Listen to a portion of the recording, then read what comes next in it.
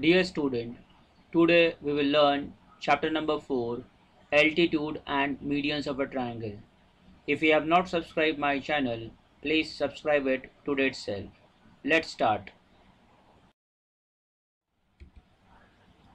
Altitude of a triangle. What do you mean by altitude of a triangle, or what is the altitude of a triangle?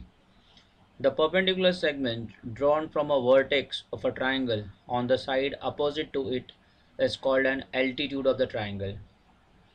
Okay, so we will try to understand this with the help of example. Here I have taken a triangle PQR, right? It has three corners: corner P, corner Q, corner R, and each corner of this triangle is known as vertex of a triangle. So we will choose one of the vertex in this figure.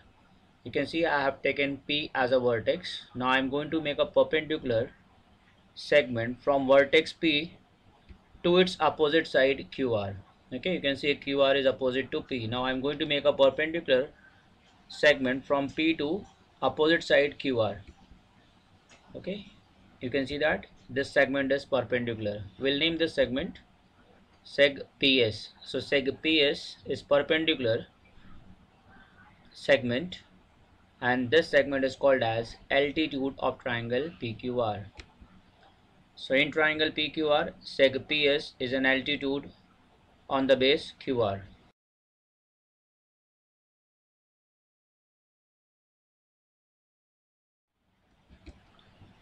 Orthocenter of a triangle.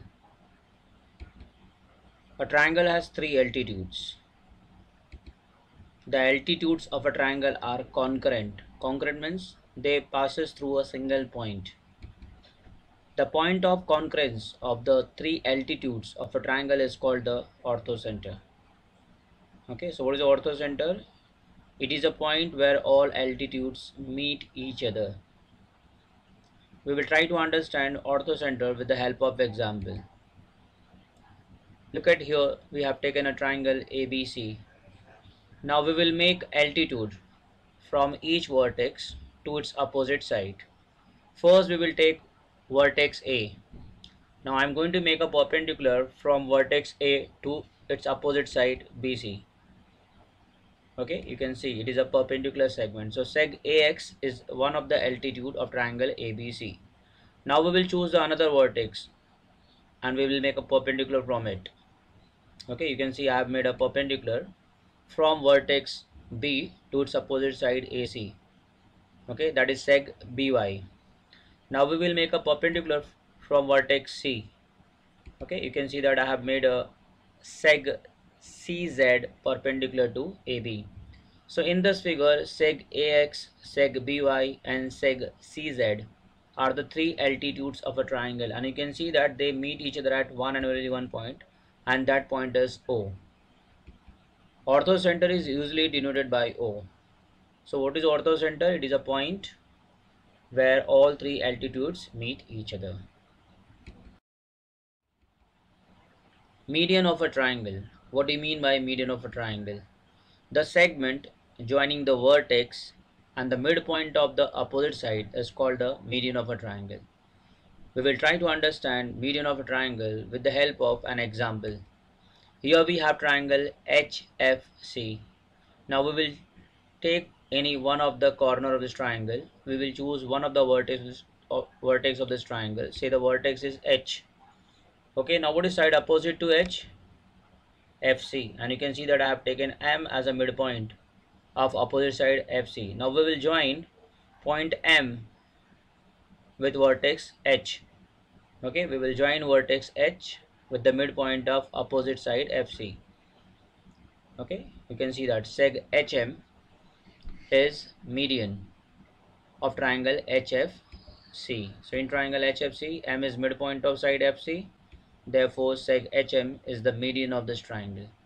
Okay, so what is a median? It is a segment which joins vertex of a triangle and midpoint of its opposite side.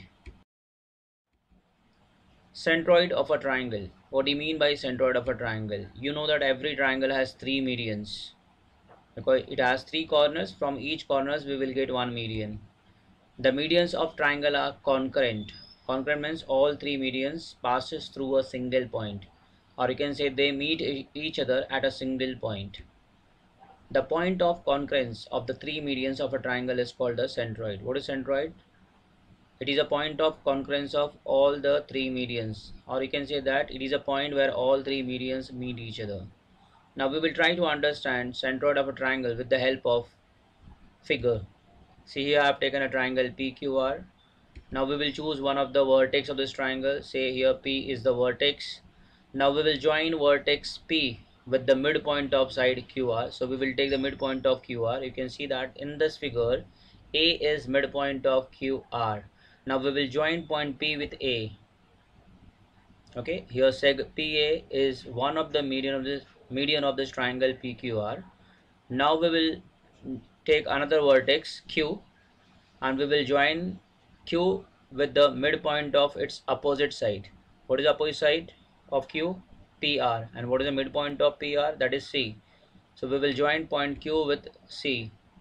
So C is the midpoint and Q is the vertex. So seg QC is the median of this triangle. Now we will make a median from vertex R to its opposite side PQ. So look at in this figure, B is midpoint of side PQ. Now we will join point B with vertex R.